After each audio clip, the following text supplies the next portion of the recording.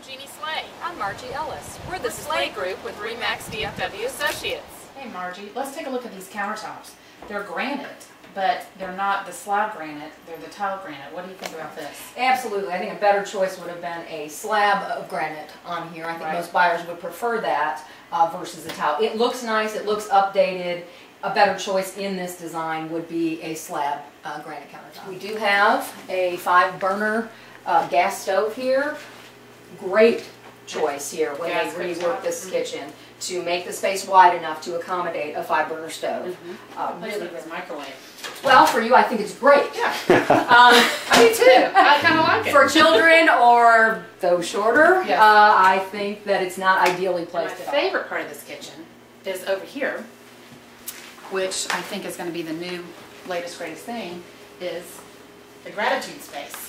Because this is where everyone hangs out, and they've made enough space for us just to hang. Right.